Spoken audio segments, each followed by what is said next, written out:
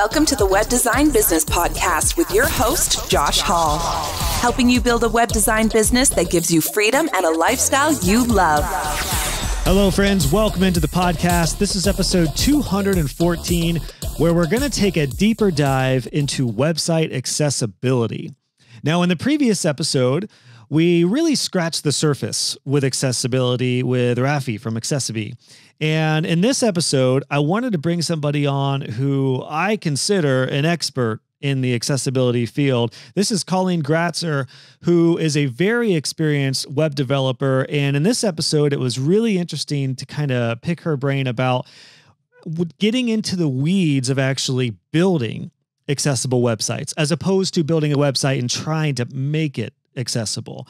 So I hope that makes sense. And I think it will once you hear from Colleen here, because as an experienced web developer and somebody who has a wealth of knowledge on accessibility, it was really eye-opening to me to see what it takes to actually build a site, again, from the ground up, or in this case, from the code up, to be accessible and to make sure you have the strongest foundation for your websites.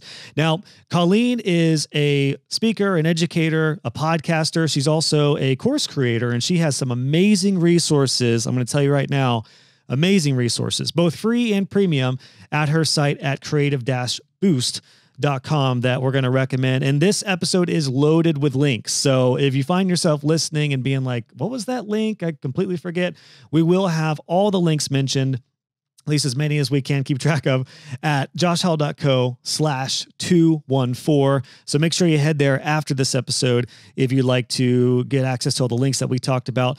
But again, I said this on the last episode, I'll say it here. There's so many conflicting messages about accessibility and what makes a site truly accessible, but a lot of the foundational stuff is the same. And Colleen has a bit of a different viewpoint on overlays, and her viewpoint, I think you'll gather here through this whole talk, is that you want to build your site as accessible as possible, so you don't need to add as much to it to make it accessible. So I found it really interesting because we got two guests that have slightly different views on some aspects of accessibility, but there's a lot of common ground with building an accessible site.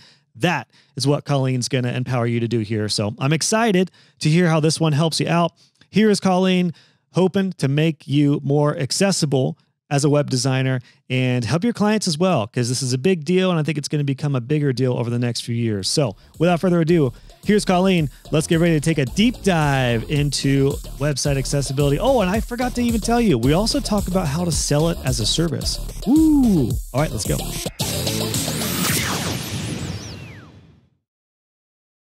Colleen, welcome into the podcast. Thanks for taking some time to chat.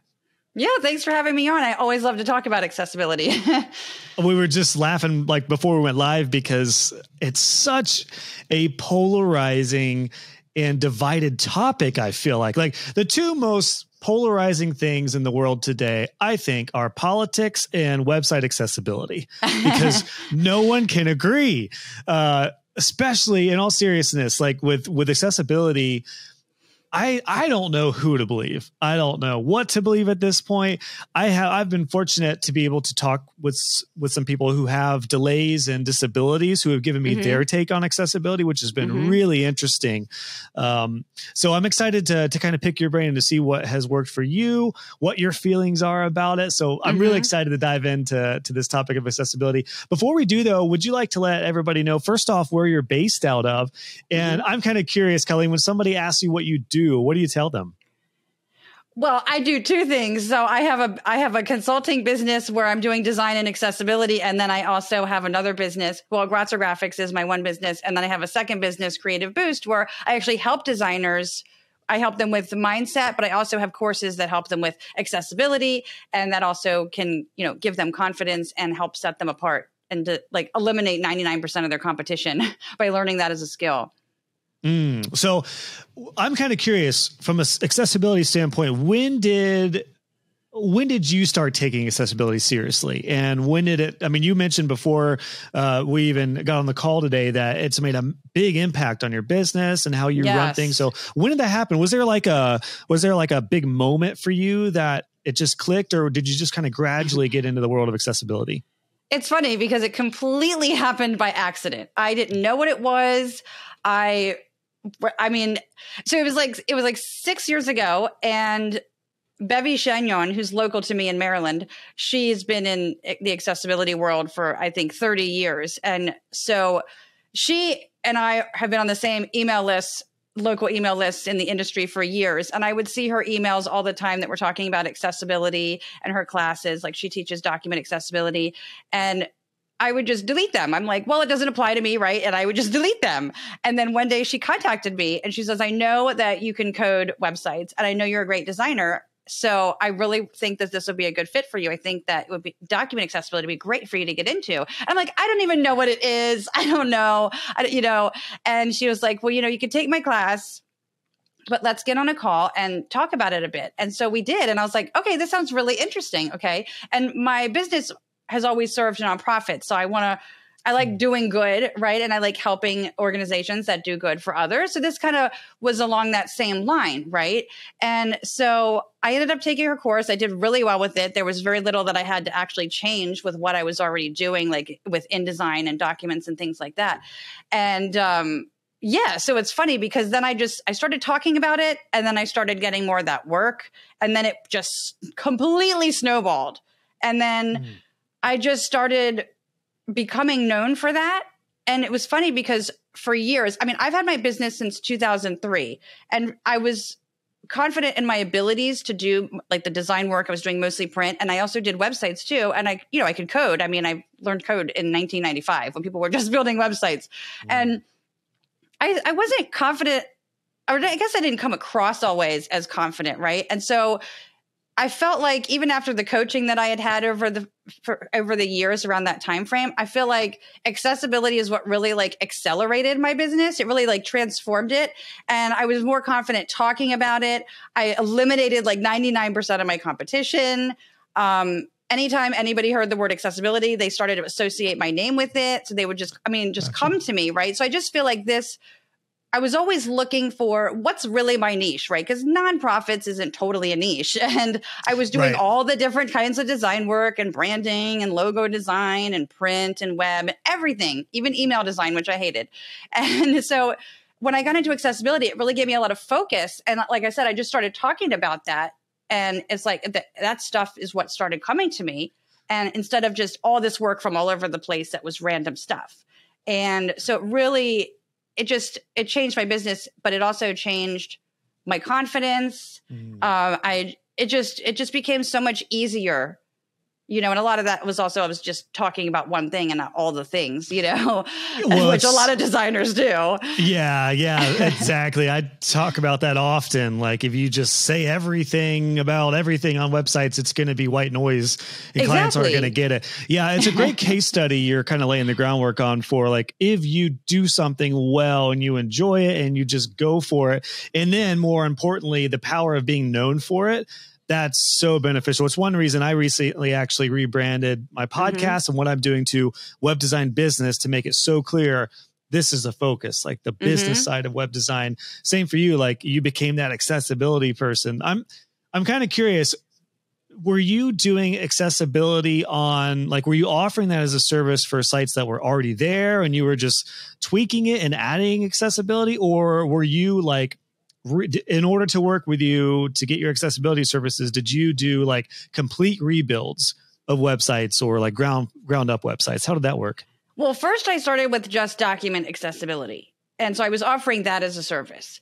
But I was still building websites at the time. And I did tons of custom code. I mean, I prefer custom code that's how I just learned too. So I prefer the custom code the old school way. Makes sense. Starting in the 90s and early thousands. Yeah. And I used to use Dreamweaver and all that, but I just always have done custom code. So what was I going to say? What was the question again? Well, I was just kind of curious, like, how I got into it. Right. Well, and then I was kind of curious, like, would you work on other sites that were already built, or in order to do accessibility, did you have to build the site basically? Yeah. So I started with the documents. I started getting a lot of that work, but since I was also building websites, then I was offering that as a service. So I took what I learned about document accessibility, like the principles, and then I learned the practices on my own through a lot of trial and error and talking to a lot of other accessibility consultants who had been doing this for a long time. like accessibility auditors, website accessibility auditors. And so I ended up offering that as a service, and I would offer like I started offering entire websites, making them accessible, like from the ground up. And Gotcha. then later, over time, I started offering remediation services, which is where you make a site accessible and take an existing site, make it accessible. And, it might just have some minor fixes. It might need a whole lot of fixes, theme changes, things like that. And so I just kind of started expanding what I was offering there. And then I got into website audits, accessibility audits. And then I even started offering accessible branding as a service as well, because accessibility really starts with branding. It like goes from the top down, right? It starts with like your brand color palette. It starts with that messaging. And because if the work is not accessible, you're alienating 20% of people right off the bat. Oh, so that's interesting. It really trickles down from the branding. I have so many questions, and we're going to get into. What I am curious about, I'm not familiar with document accessibility. Do you mean like literally like PDFs, presentations? Like, what is document accessibility? Yeah. So usually a document is going to come from a source file, such as InDesign and Word, PowerPoint, like that. And so you can export that to become a PDF. And there's a lot of work that you can do. Well, in InDesign, there's more work you can do to make a document accessible in InDesign, then export to the PDF. There's always still something to do later. Word and PowerPoint, it's not as easy as in InDesign. And then again, you can export to PDF. So you can have an accessible InDesign file that you get to a certain point, and then you export it and you have the PDF. And then you can also have an accessible PowerPoint presentation, right? So it can be accessible visually, like for the presentation purposes, like while somebody is speaking. But then a lot of times what clients will do is they want to distribute the slides. So then a PDF needs to be exported from the PowerPoint, and then that needs to be finished making accessible. So yes, there's documents of all kinds. Gotcha. And by accessibility for documents, is that like font size, colors, legibility, readability? Is that the kind of things that would entail in accessibility? Well, it's got the same principles as website design in that there are going to be certain typography things that are going to be better for accessibility and usability, like certain line spacing, and the color contrast is always going to play a factor. For users with low vision and color blindness as well. And so a lot of those principles all apply across the board to anything that needs to be made accessible. But with documents too, documents are part of the website. So if a website has to be made accessible, if there's documents on it, those also should be made accessible. Good point. So this is a perfect segue into something I want to get your take on, which is particularly for websites, although as we just discussed, it's going to translate to different mediums. What are the basics of accessibility? Because I get this question all the time, and I'll be happy to share my thoughts on it, but I want to hear yours, Colleen. What are, like, in order for a website to be just, level 1 accessible, what does that entail? Is it fonts, colors, everything we just mentioned? What are the basics of accessibility? Well, it has to work for people with visual disabilities. It has to work for people with motor disabilities. It has to work for people with any kind of disability, even a cognitive disability, a learning disability, neurological disability. So we're talking about visually, we're talking about color contrast. Yes, like you mentioned, but also a website should have proper code, because that's the foundation that does most of the work right there. If something is properly coded, it's going to, go a long way towards accessibility. The other thing is it should be keyboard accessible. We're always focused on using a mouse and how things work with a mouse, but the keyboard isn't even assistive technology. It's just the keyboard. And some people with motor disabilities might use the keyboard to get around. So they're going to be tabbing to hyperlinks and form fields, any interactive elements on a site. And someone might be using a screen reader to get around too. And so they'll be using the keyboard as well. There's also other kinds of assistive devices, like there's Braille devices. There's all kinds of other devices. And so it needs to website needs to work for all of these different users with all of these different devices. And how do you, oh, go ahead. Sorry. No, that's okay. Go ahead. Well, I'm just kind of curious. I never really thought about the idea of just using a keyboard, but to be honest, if you told me, Josh, build a website that's going to be accessible just using a keyboard, I don't know how to do that. Like, do you just build it in like, so you're a WordPress in hand coder, right? So would it be like, just use your page builder of choice? And like, do I have to do anything special to make it tab friendly? I don't even honestly know how to do that. Or is like, how do you make a website that works with just the keyboard? Just proper code. So there's a lot of semantic behavior with tags. So if you're building a site that's full of divs, right, and it doesn't have proper link structure, it doesn't have proper headers, footers, headings, lists, things like that. Like, just think about like the semantic tags in HTML. So, and this is not just addressing your question about keyboard accessibility, but you have to have proper link structure, which we use an href tag for, right? But when we use semantic tags, generally speaking, we're conveying meaning to assistive technology. Of what you're talking like alt tags and different things that in the code explain what's going on the page. Is that right? Well, alt text is just an attribute of the image tag. And so that's going to tell users who can't see the images or users who might have low vision, it will tell them what's in that image because the assistive technology just cannot see images, right? Like search engines, it can't see the image. So we have to tell it what the content is. But when we're using semantic tags like header, footer, heading, like H1, H2, H3, P, lists, things like that, we're conveying to assistive technology what those elements are, that it's a header, that it's a footer, that this is our top level heading. Here's a subhead. Here's paragraph text. Here is a list. And when we use the ahref, here's a hyperlink. But what happens is that a lot of times designers, especially when they're trying to make a site accessible, if they aren't trained in it, a lot of times what I see is that they will go and add extra code in, which they didn't need to add. And it actually makes things less accessible or not accessible.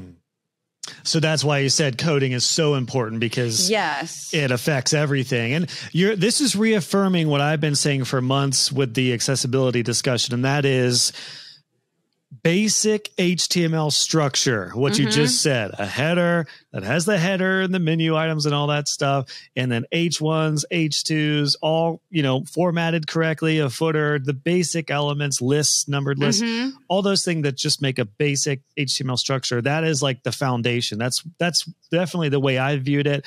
And a couple of the people who I've talked to who have been on the side of being disabled or have different delays and stuff, they said the same thing, that is like, that's the most important thing to start with, because that everything else kind of literally sits on top of that. So that's great to reaffirm my thought of that being like the most important thing.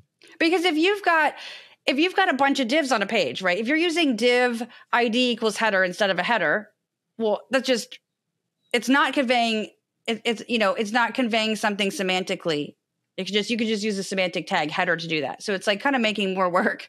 But if you just use the semantic tags instead of divs, it's also letting people not just understand like what's on the page, what something is, but it's also helping them understand like the hierarchy of the document. Like we code the headings properly. And, a lot of times, and we see this with clients all the times, they love to style paragraph text with heading tags, Yes.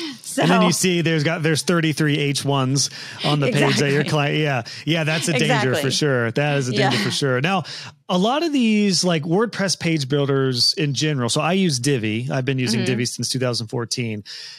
Is it fair to say that most of those out of the box are structured correctly, or do you often have to like go in and change the coding of a page builder? Well, I actually don't use page builders.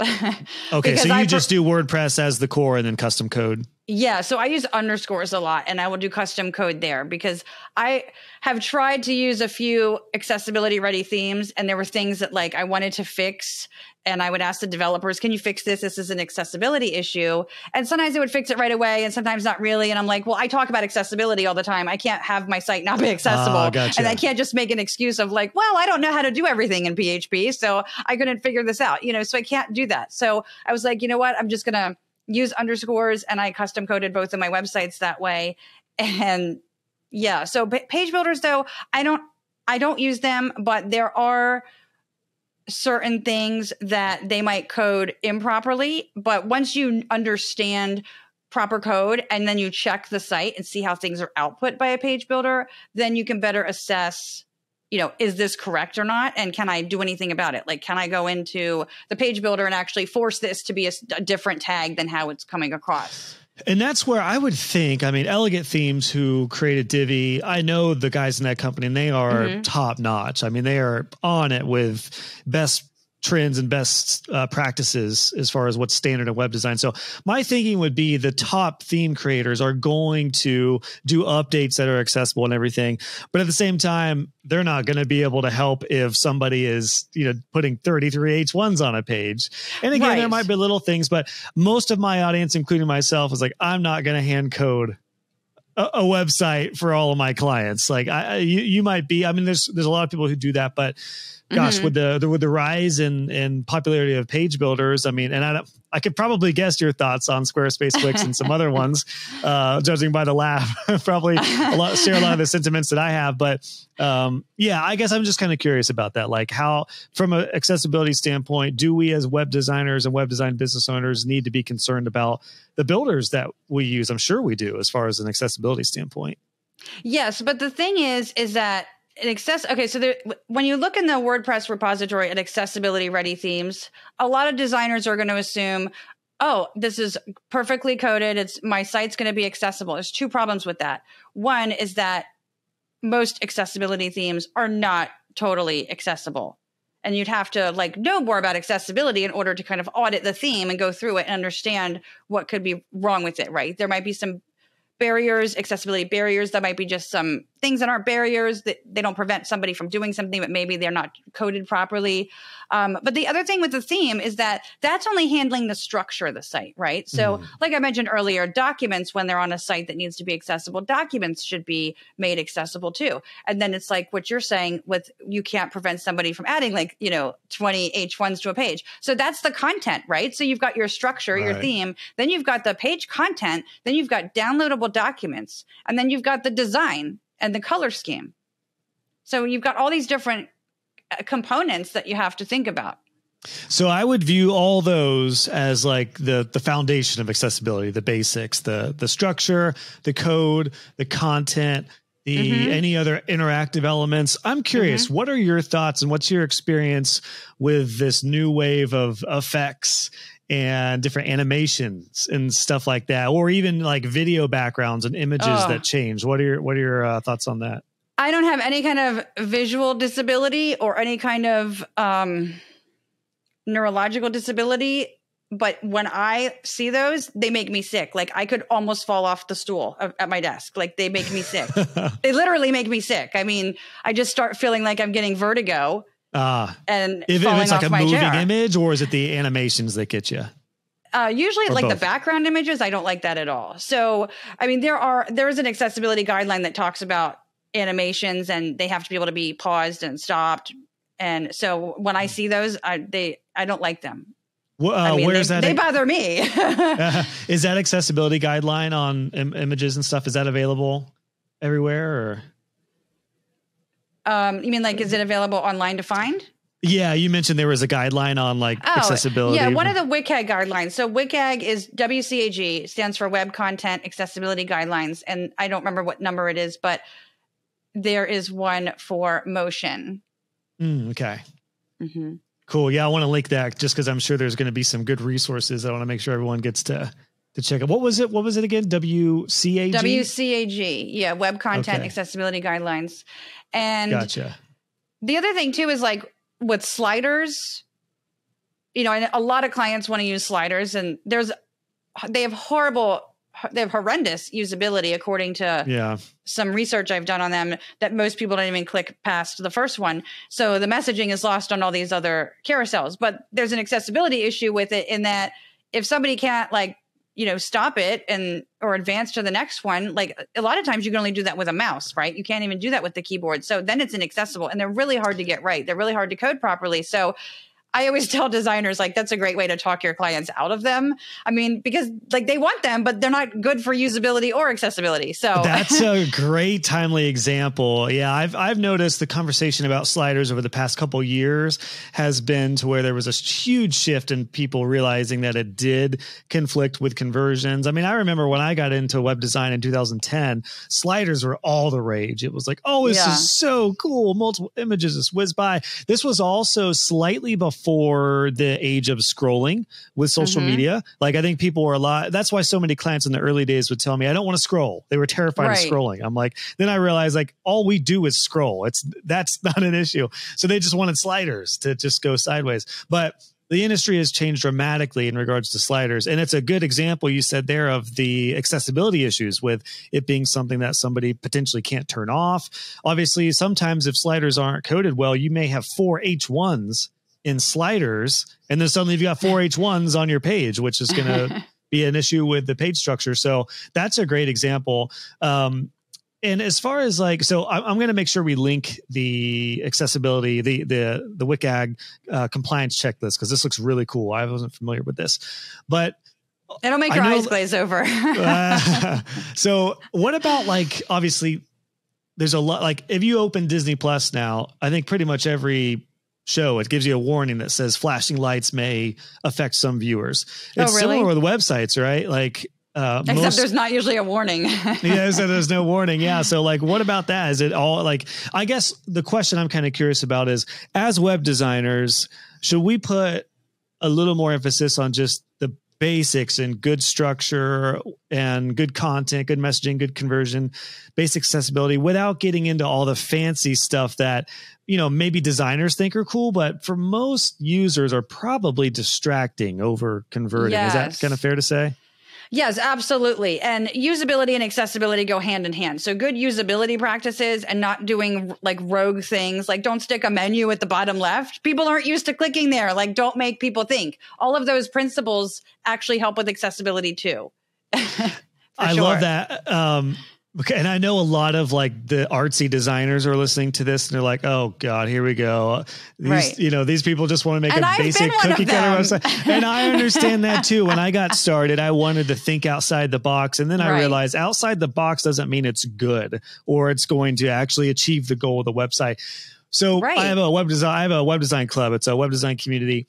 And last week we were doing a Q&A session, and one of my students said that his client is dead set on, get this, are you sitting, like, are you buckled in your chair? Because you might fall off your chair when I tell you what this client wants.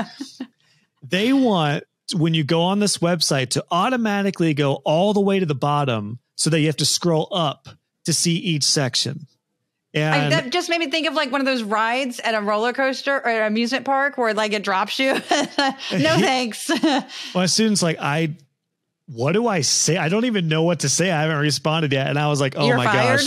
I was like, where do we even start? The first thing I said is, honestly, that's a massive accessibility issue because so many things my head is racing with so many reasons this is a terrible idea. But number one, to me, just screams like, it's just not good usability. If you end up at the bottom of a page, you're going to think something's wrong, or I know that the client's not going to know what an anchor link is, but they're going to think that they just like zipped to the bottom of the page. They're not going to scroll up. They're going to think there's an issue with the website. So yeah, I just like, I guess one question I have for you is like, with clients that have these terrible ideas, is accessibility now our kind of way in and saying like, if you do this, you're going to break a lot of accessibility guidelines and it's going to be really bad for the site. Yes. So I've said this on my podcast too. It's like, this gives you, if you're a designer that so you create your designs and you present them to the client, right? And they have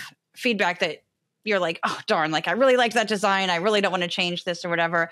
This gives you that ammo, right? It gives you the ammo. It gives you facts to back up those design decisions with, and I really feel like accessibility makes you a better designer because, when you talk about like the trends, I keep seeing white text on yellow backgrounds. I don't have a visual issue. I can't even read that.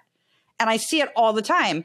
And I mean, and I've been guilty of it. I don't know if I've done yellow. I know I've done white on light green a lot, but it makes you a better designer. And when your work gets better results, you're getting better results for those clients. Your work you could charge more for that work. I mean, you're a better designer all around.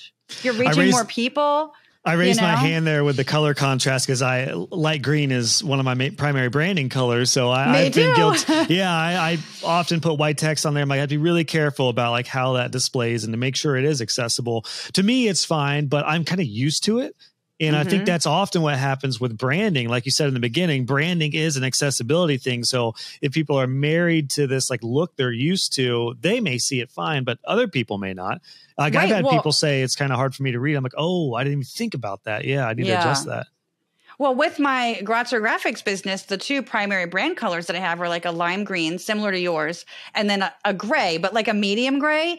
And so when I started making my site accessible years ago, I was like, this really stinks because neither one of my brand colors work against white for contrast, and they don't work against each other for contrast. So I had to introduce a third color, which was the violet, like a purple, and then I could use like the light green with the purple. I can use the purple and the white. But the purple kind of took over. This was supposed to be like a secondary color. This kind of took over a lot of the coloring on my site, which gives it a different feel. I really liked the softer feel, but I had to redo things. So, and a lot of times when I'm remediating documents and websites, I run into that too, because I don't want to change a color if I don't have to, but sometimes I have to darken or lighten a color. Sometimes I can do that without it being noticeable, but sometimes I have to tell the client, hey, you just don't have the colors to work with here. I've got to change the design up a bit. Yeah. And then that gets into a whole nother thing. And they're like, well, we're revisiting the design stage. Good point, but it's really important, isn't it? Like sometimes I guess I could see how accessibility would lead you to a whole rebrand potentially, or at least additional services. I guess in some ways that could be great if accessibility is something, somebody listening is really interested in. So I love the way you said that. It's like accessibility is ammunition for combating bad design client ideas, which is great. So if there's anything that some is overwhelmed as people might be thinking right now with like, oh God, what do I need to do now to make all my sites accessible? The really good news is this is like the easiest way to get your clients off of their terrible design decisions is accessibility. And there's science behind it. And I don't know what the legalities are behind accessibility at this point, but that's coming for sure. That's going to be. Oh, well, that's been going on. Yeah. I mean, accessibility has been in the United States. We have Section 508, which is the government law. And then so Section 508 is from the Rehabilitation Act of 1973. And then we also have the ADA, right? So we have these two laws that have been in place for decades. And people are just been getting away with not having, accessibility in their documents, websites, things like that. But with the website accessibility lawsuits, like I think they started ramping up in 2017, and I think they almost tripled between 2017 and 2018. And then that really caused a lot of people to start taking note. And what's the layman terms of what those say? Is it basically just like what we've covered so far needs to be taken care of, or what are those legal documents saying as far as how a website needs to be accessible? Well, they don't. So that's part of the problem. So Section 508 Section 508 is the law, right? And ADA is a law. Title 3 is the one that you hear about all the time with the website lawsuits, ADA Title 3. And so they just pretty much say follow WCAG 2.0 AA. So then we've got the laws, which are separate. Then we have them saying WCAG 2.0 AA. So WCAG has we have 2.0 and 2.1 is the latest as of right now. And so we've got 3 levels of conformance, A, AA, and AAA. Well, A is like nothing. AA is typical, what most people do. And AAA is extremely strict and hard to meet and not possible sometimes, depending on the sites. And then, so you've got a law that tells you what WCAG guidelines to follow, not specific guidelines. It says, here's a set of guidelines, 2.0 AA conformance. And most laws all over the world refer to that. But you go look at WCAG and you can look at it and like my students are always like, they make my eyes glaze over, Yeah. right? So it's like, that's why I teach it in plain English, because it's like, what do I do with this information? Like I read that, but what does that mean? What do I do? You know? Gotcha. Yeah, no, that's one reason I was interested in having you on, is I feel like the world needs someone like you with your brand at Creative Boost to like make sense of all this information and package it up in something digestible and understandable. Cause I'm looking at it right now and I'm already checked out. So, and we'll have these looking at WCAG. Yeah. I'm looking at it right now. For anyone who is feeling wild and wants to go through this yourself, we'll have all this linked, but I think it looks like the WCAG compliance checklist, that looks like it's one of the best, like basic guides that, kind of explains what is going on here. And that's at essentialaccessibility.com. So we'll have that linked anyway. Yeah, that's really interesting as far as like the legality side. That is definitely playing a part now. And I think is going to play a big part moving forward. Quite honestly, for DIYers, I don't know where this is going to go. But where do you think it's going to go for DIYers who are just building their own website? They don't even know what an HTML structure, they don't know what an H1 is, let alone website accessibility. Like, where do you think this is going to go for them? I think it's just going to get more attention. It's just been building over the past 5 or 6 years. I mean, I've heard from several panicked web designers and developers over the years here and there. They're like, oh, my client who's a small business, they just got sued. They just got slapped with a lawsuit and they're left writing a check. And that check could be anywhere from like, and I'm not a lawyer, but what I've heard, like $1,000 to $350,000. And that's not going to save you from getting sued again, right? Because another plaintiff could come along and do the same thing. So like you're usually given, from my understanding, a certain amount of time to remediate, to fix the site. And you might have 6 months, you might have a year, whatever it is. But again, somebody else could come along. So what a selling point. What a selling point for those doing accessibility is like, if this happens, exactly. I imagine for you, did you ever have any of those where there was a lawsuit on the line and you had to come through and fix everything before like a lawsuit would, move forward? No. So luckily I haven't had any of those. I do have a colleague that works with lawyers and she does that kind of work and she specializes in that particular kind of situation. But gotcha. I haven't dealt with any of that, but it does make it very easy. Like if somebody comes to me wants accessibility, there's not a lot of talking that I have to do about it. Right. So it sells itself. Right. So I have to ask you, we talked about this right before we went live and I wanted to stop our conversation because I wanted to save it for when we were live. Overlays and tools with accessibility overlays. Just before this, I talked with somebody from Accessibility.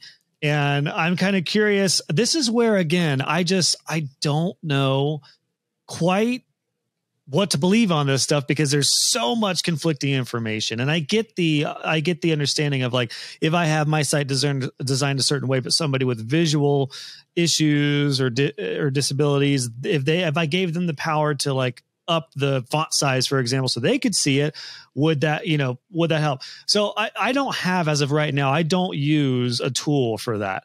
However, I know I have a lot of people who are doing it now. So what is your take on accessibility, tool overlays, or anything like that gives the user a little more power to adjust the accessibility settings?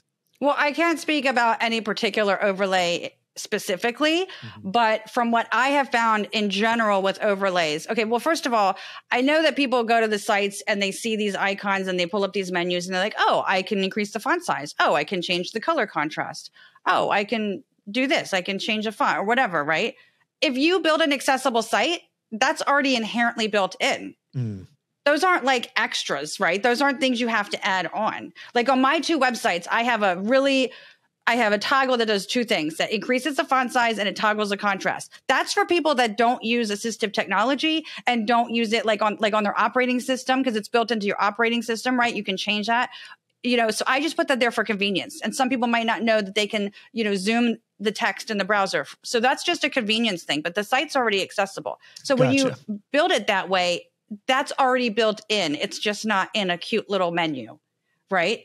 Now, in my research of overlays, and again, I'm not speaking about any in particular, but I have found, like looking at their own sites, that they don't resolve the accessibility issues.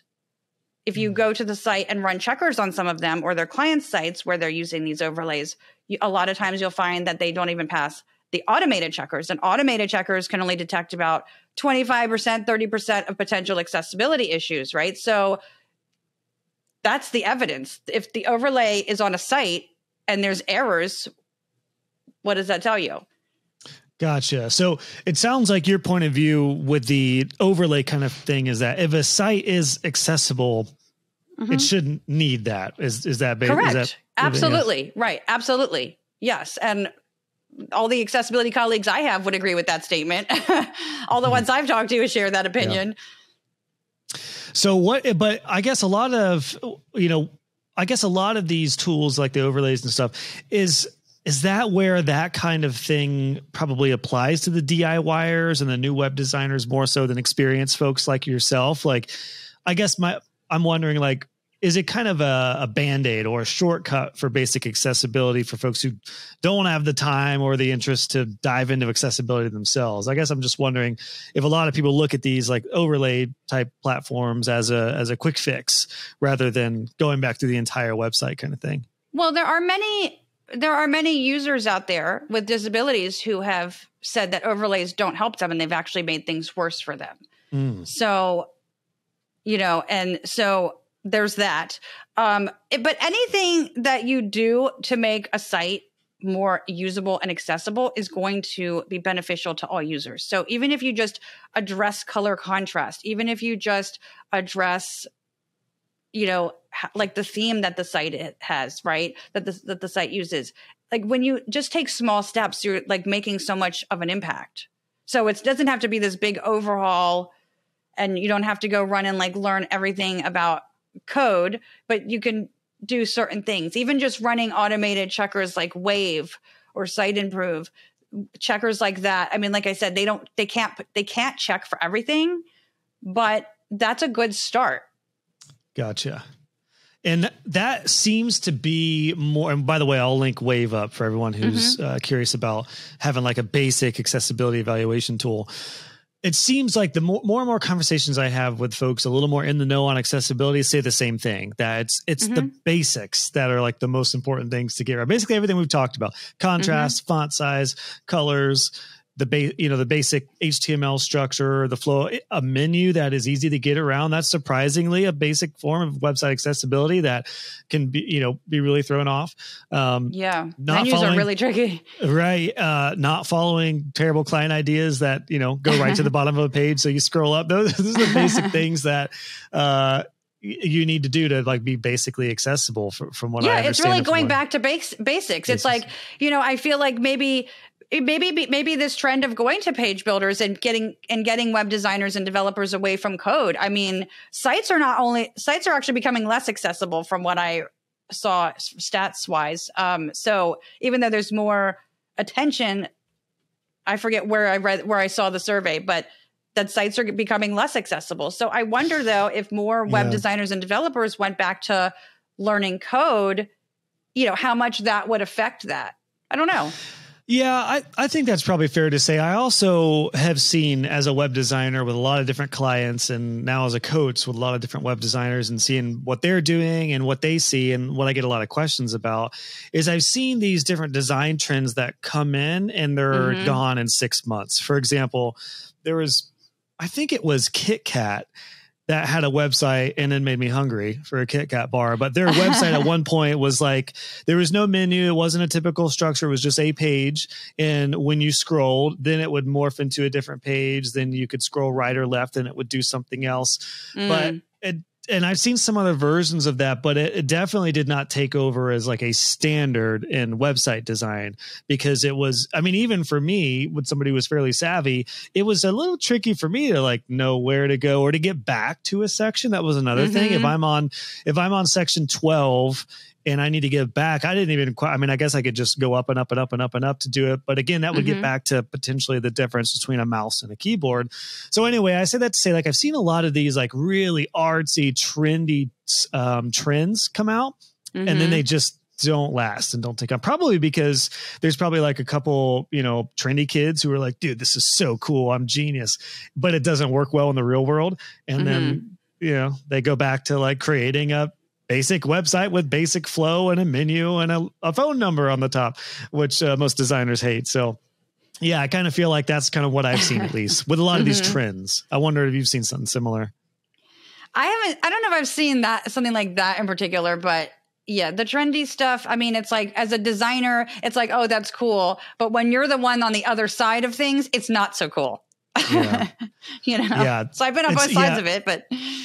And this kind of leads me to a question I want to ask you about, which is designing with user intent, meaning when you're building a website, thinking about the average customer that's going to be on there. For example, the basic lesson of accessibility that I learned was when I designed a site for a retina surgeon, and their previous site had a very, very lime green with purple branding, kind of similar to what we talked about, but it was more lime green than my lime green. It was like very, very, it was like borderline yellow and like white, like what we talked about. Oh, wow. And it was hard to read. And when I took their website over, I was like, that is a huge issue. I didn't even realize it was called website accessibility. This would have been 2015 when I did that site.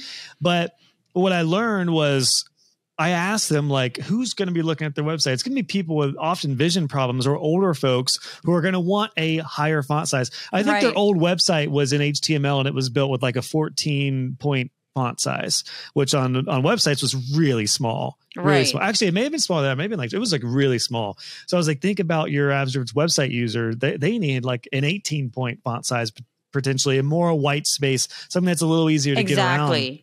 So I didn't realize that at the time, but that was my like foray into website accessibility as far as design. So do you have any tips about when designers and business owners are building sites for clients about how they think about the customer and how that affects the design?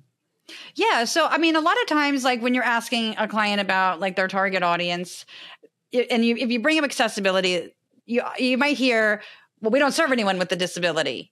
And it's like, you do, you just don't know it, right? So potentially, like I said earlier, about like 20% of people that are coming to their site could have some kind of a visual, motor, cognitive, neurological disability, but they're not going to know that, right? They can't see who's looking at their website. They don't know. So a lot of times, as individuals who don't have disabilities, we may think, oh, well, we don't think about others so much, right? But if we know somebody with a particular disability, we might pay more attention to that particular disability. It might be more top of mind. And so when we think about that target audience, it's like, okay, well, they might serve people specifically with a certain type of disability, like what you're talking about. So it's so important. I mean, I've done websites for organizations that serve people with certain types of disabilities. And it's like, yeah, you really need to cater to them, because like, if you don't, it's not going to be a successful design. And they're going to complain, and it's not going to get the client good results. And then they're not going to hire you again, right? So you have to always be thinking about that end user and who is that, and how is my design going to affect them? It's exactly like what you just said with that surgeon's website. Yeah. So for web designers who are interested in I would say, based off of what we've just talked about here, Colleen, everyone could do the basics of accessibility and go through some of the resources we have, and they could offer, or they could have website accessibility in their basic web design packages. But how do you recommend it? What did you do to add it as like kind of a feature to your services? And I guess this could go in a whole different direction, a bunch of different directions, but I'm just wondering, like, for folks who want to add accessibility as a level 2, like a little more advanced version of accessibility, how can a lot of web designers go about that, even if they're getting started with it? Well, first off, so you use the word feature, and I'm glad you brought this up because I actually wanted to talk about this. So a lot of web designers and developers think of accessibility as a feature. And a lot of times I will get websites or documents and designers have already completed them, and then it's like, here, make it accessible. I have to do so much more work at that stage to undo stuff they've already done. Maybe the design has to change, colors have to change, like the whole process gets messed up, right? And like clients are revisiting the design process all over again. That's more time, that's more money.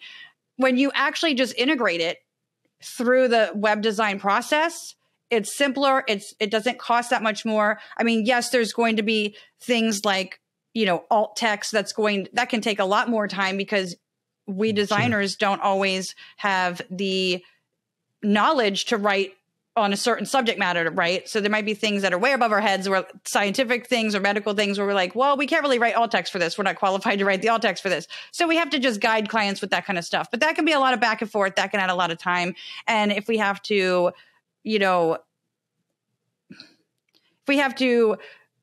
designing stuff, if you're designing stuff, I mean, if you're thinking about color contrast, that's going to take a little bit of extra time. It doesn't have to take that much extra time. So it's not like you're having to add on a whole bunch of other stuff. I mean, I do a lot of back end customization too. Like I'll go put like notes in the back end for the client and tell them like how to do something accessibly so it doesn't get mucked up.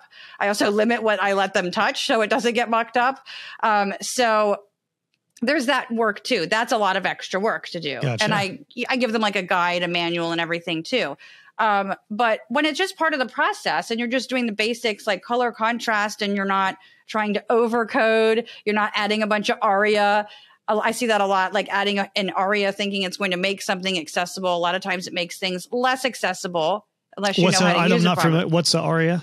Okay, so ARIA is an acronym, ARIA, and it stands for accessible rich internet applications. And it can like, you can use it with HTML tags to make something more accessible. Like for instance, you could say if you have, let's say you have a navigation, your main navigation. Well, you could use ARIA to say, this is the main navigation on the site. It's different from this navigation over here, which also uses a nav tag. And so this one's called, something else navigation, right?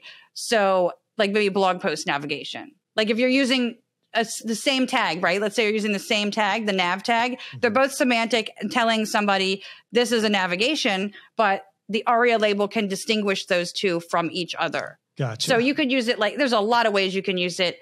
There's so many ways you can use it. So, but what I see a lot is that a lot of web developers that get into accessibility think they need to add all this ARIA code and actually undoes a whole bunch of stuff, makes things worse. I see. It's like they spend all this time like adding all this code. It's like if you just use the right tag to begin with, you wouldn't need to have done any of that. And I can't even imagine how long that just took, right? So It can actually, if you just build it into your process. It's also like when I do document design and layout, I do a ton of publications and I just build accessibility into the process. If the client isn't looking for it to be accessible, okay, then I don't worry about like alt text, right? And I don't worry about maybe certain things, but I still use the same process because it's more efficient to just keep doing the process the same way.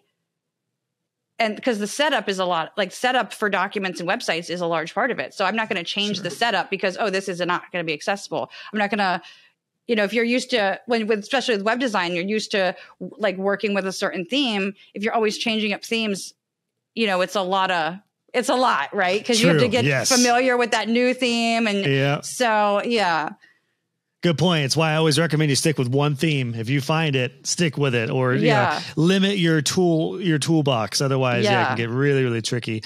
It's an interesting point though, with like offering accessibility. I guess that's kind of where I'm at with this, is like how to offer it as a service. I mean, I think we've both come to the conclusion and we both agree that it should be a part of your basic website builds. And you could even say it could be a line item, and it could be a sales point that our websites are built with basic accessibility in mind. And we're going to do all that we can and need to do to make sure you are as fully accessible as possible, which is really important these days. Because I mean, most business owners, they don't even barely know anything about websites, let alone accessibility. It's probably, if it's new, if it's fairly new for a lot of people in web design, it's brand new for business owners. So it's kind of our job go ahead. I would just be very careful about what you promise, because if you don't know how to make, so there's no such thing as a 100% accessible site to begin with. So I mean, I'm not a lawyer again, but like I would be very careful about what you're promising. Like just saying, look, I don't know everything about accessibility right now, but I'm going to do what I do know. I'm going to take steps to make your site more accessible than it might otherwise be. I would be very careful about what I promise and how I word that from a legal standpoint, because you don't want the client to get the idea that, my site's going to be WCAG 2.0 AA compliant. I'm complying with the Section 508 law or the ADA law now. And then you say, I'm making your site fully accessible and you didn't do everything. And then they get slapped with a lawsuit. So, good point. Like audits are very important. That's kind of my thought of wording it as like, basic accessibility covered, and then we'll work to make it as accessible as possible kind of thing. I like that idea for sure. And it's good to hear you say, honestly, that there's not a site that is 100% accessible. It likens a lot, I feel like, to security. Like there's quite honestly no way a website can be 100% secure. It can be 99 for sure, but there's always a chance. So it reminds me a lot of that with like, if anyone is listening to this and they have your website is 100% secure, technically that's a really similar liability for you because it's not true. And all security experts will tell you that too. Right. I mean, that's interesting. Sorry. So you've got themes that are being updated all the time too, right? You could have a theme update that changes the accessibility of the site right there. And you got clients going in, if they're not trained in how to edit the content accessibly, then that's going to change the accessibility on the site. Yeah, good point. Good point. They might add a plugin. You might add a plugin that changes some accessibility on the site too. So there's things like that. I mean, I learned a little while ago about a compression plugin that actually can strip accessible PDFs of all of their tags. Well, tags are like your HTML code on websites. So you can make an accessible PDF, give it to your client, and then that image compression or whatever compression plugin it is, the caching plugin, they can strip out the tags. And now that document's not accessible to the people downloading it. So, you can't control every single factor like 24/7. So it just won't happen. Yeah. Yeah, that honestly, I hope that makes everyone feel better because that makes me feel better. Quite frankly, like as long as the basics are covered, you do everything you can. And like I said, it might depend on the industry. Like for the retina surgeon I worked with, that was something where accessibility took a really, really important priority from the very beginning.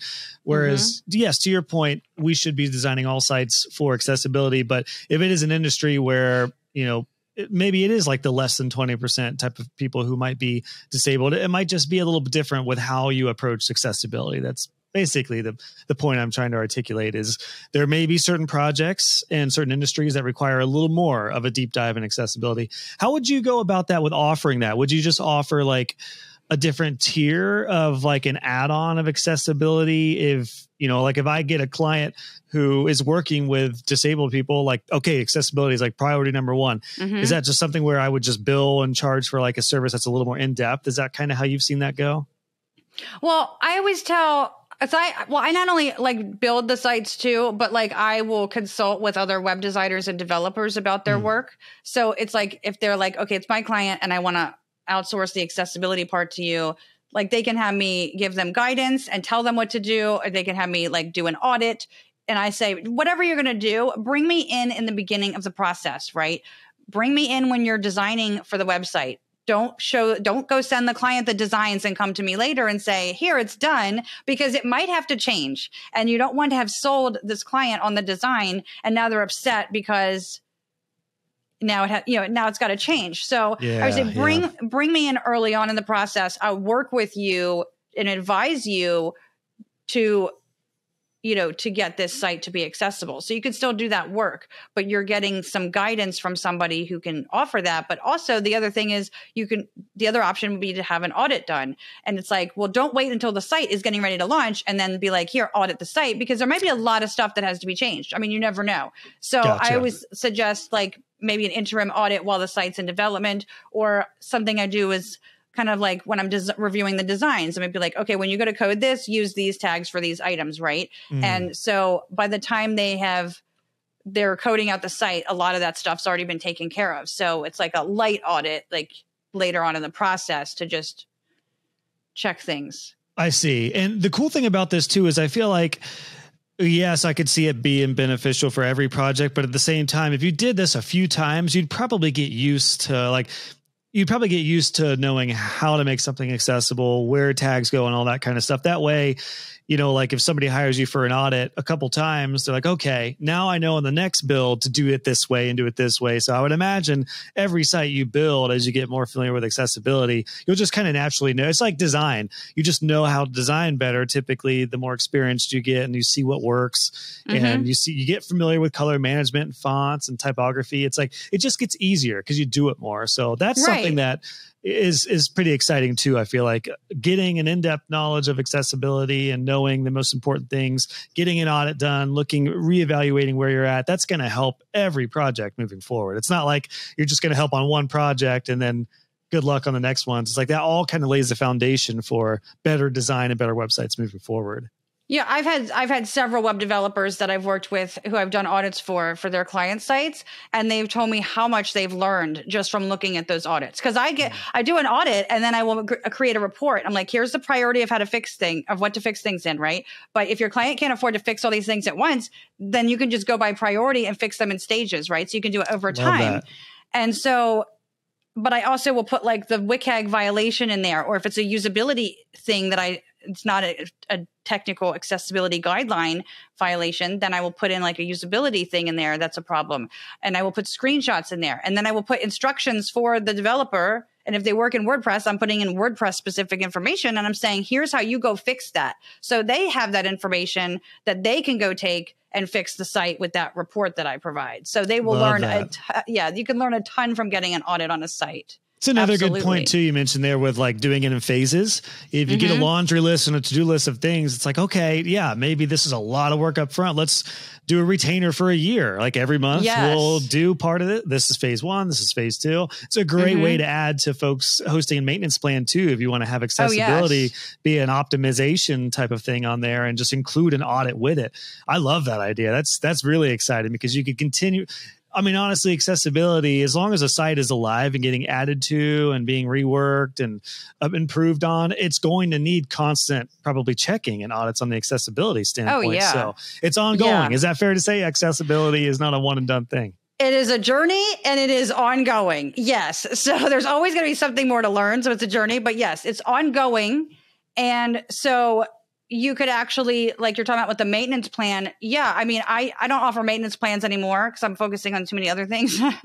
But when I did offer them, I would go in and I would check every month on their content, what they had updated on the site to make sure and I would go in and just fix it. And I would make sure it was accessible. So there's a lot of opportunities for recurring revenue and even just charging more upfront for the higher value too.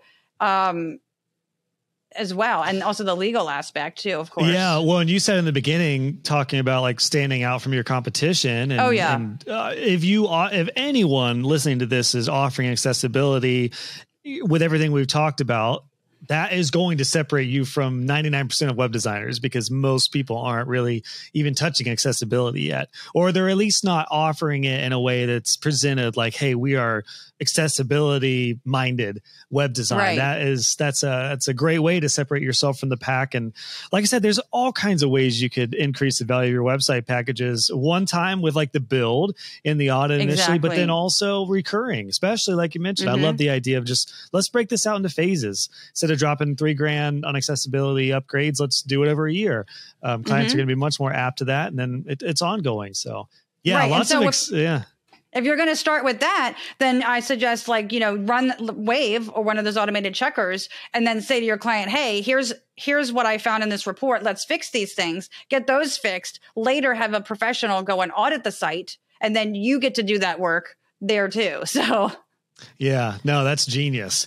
I have to admit, this is like one of the things I probably least enjoy about the industry of web design, this entire conversation, but it's extremely important. It's extremely important. So yeah, this has been awesome, Colleen. We've covered a lot. We've covered a lot of in-depth stuff and a lot of the basics of accessibility, a lot of your experience and what you've seen and how the industry has changed. I think we've really laid out a good path for what folks could do now to offer it as a part of their builds and potentially ongoing. So this has been really cool. You talked about some of the ways you help. Where would you like people to go to connect with you? And is there a particular resource you would like folks to check out after this who might be interested in connecting with you and learning more? Sure. So my Gratzer Graphics website where I do the consulting work is gratzergraphics.com. And so that's where I do like the audits and I do website builds and accessible documents and remediation. And then my Creative Boost site is creative-boost.com. And I have accessibility courses for designers, like accessible branding, an accessible branding course that's non-technical for any designers that don't want to get into any web design or just design and nothing technical, no code. If they're designing logos, they can learn how to build an accessible color palette and all the things that go into that. And then I have a course, Foundations of Website Accessibility, where I give my plain English process for making sure that you're building an accessible site. And then I'm just about to finish launching an accessible PDFs from InDesign course, which is all about PDFs from InDesign. Gotcha. Yeah, I'm looking at your website accessibility course. Yeah, this looks awesome. This looks like. Oh, thanks. We'll link that for sure. Especially this audience, I think that's going to be like, oh my gosh, what a great resource! And I've gotten great feedback on it, so I'm very happy about it. Yeah, well, and even it looks cool. Even the way the modules are broken down, and everything, it looks very accessible to me. So I feel like you could do this yourself and read through all the documentation, which maybe 1 out of 1,000 people listening is interested in doing. Pretty much the 99% majority, I would recommend definitely your course and having some help with getting that assistance, because yeah, I mean, like I said, personally, I can probably speak for a lot of my students. This is the stuff that's probably really draining for them, but it's so important. It's so important, especially in an age where the last thing I want to say, and I like to get your thoughts on this as kind of a final thought, but I had somebody on from Accessibility who said, regardless of what you think about accessibility, it is a good thing. Like the fact that we want to make the internet more accessible to everybody, and particularly with disabilities, that's really, really cool. I have a daughter who has developmental delays. So this is something that I'm realizing is much more close to home with my family as well. So it's made me have a heart for this and not be just like, oh, dang it, as a web designer, what do I have to do now? It's like, there's a lot more important meaning behind this. I don't know. Do you have any thoughts on that as like a closing thought from your end, like the importance of accessibility? Yeah. I mean, it's doing a good thing. It's also helping your clients, reduce their potential legal risk. Right. And you're helping your work's going to get better results because you're reaching more people as well. Something else I was going to say, and I can't remember. Hopefully you'll cut that part out. Oh, no, we can keep it going. What's going to happen, though, is tonight. I'm thinking, because I had something to say and I forgot. What's going to happen is right when we hang up, you're going to email me and be like, I just remembered it. So, but I was just kind of curious, like, at the heart of all this, like, is there, I was kind of curious. Actually, I meant to ask this in the beginning, but is accessibility for you in the beginning, was there a mission behind it and a reason why, like, we look past all the client stuff and the code and stuff, and like what this is really doing? Like, accessibility at the core is really helping people all over the world get online and thrive online, it seems like. Yeah. I mean, I like helping other people. I like helping clients, but I also like helping the end users. And I don't think it's right that people with a disability, certain disabilities, could go to a website and they can't do what they need to do. They can't order a pizza, or they can't, read the text on the site, or they can't get around the site. And as designers, even if that's not your concern, how would you actually feel if you told your clients, well, I'm going to build you a site, but it's only going to reach 80% of your users? How do you feel about that? That's a good point. But the other thing is, you brought up security earlier. It's like a lot of web designers and developers talk about SSL and they talk about privacy policies, and they don't bring up accessibility. And, so that's a problem. Yeah, that's a great point. Well, it's also a great note to kind of put a cap on this with just what's behind accessibility, and how there's, again, it's frustrating in a lot of ways because there's just so much more to add on to what people are already doing with websites. But at the core, what you just said, it's reaching the rest of the 20% of people perhaps who may not feel like they could thrive online or look at the website and understand it and be able to use it. So yeah, I think it's a really good way to end this off as far as like a positive thought with what's behind this. Because if somebody's reading guidelines, you're going to want to check out. But if you realize this is because we're reading this so that we can help everyone get the most out of this website and this mission, that's really cool. So I hope that inspires some folks. You could read the guidelines and still not have an accessible site. So, well, true. I just meant like to help you, learn accessibility and get through this. I always need a mission. If I'm doing something I don't enjoy doing, I need a mission. I need the result to get me through that. Otherwise I'm out. I'm checked out. So, That's the way it helps me personally. So yeah, hopefully that resonates with some folks. But Colleen, thanks so much for your time, for your expertise in this. I love what you're up to. It's really, really cool. Oh, I can tell you're super into this, and I'm sure we could go, 10 layers deeper from the technical aspect, but I think that's probably a good snapshot of what folks can do right now. So yeah, this has been awesome. Thanks for your time. Yeah. Thanks for having me on. It's been great. All right. Talk soon. Hey friends, it's Josh here. I just wanted to mention a couple quick things before you head out. First off, if you've been enjoying the show, please consider leaving a podcast review. I personally read all the podcast reviews. I love hearing your thoughts and feedback on the show, and it also really helps grow this podcast. You can do that easily if you go to joshhall.co/podcast review, and you can leave a review wherever you listen to the show. And then I also wanted to make sure you know that for all the extras on every one of these podcast episodes, you can go to joshhall.co/podcast. We have a post there for every episode, which includes full transcriptions, timestamps, and all the links and resources that we mentioned. So just go to joshhall.co/podcast for all the extra goodies. Thanks so much for tuning in, and I'll catch you on the next episode.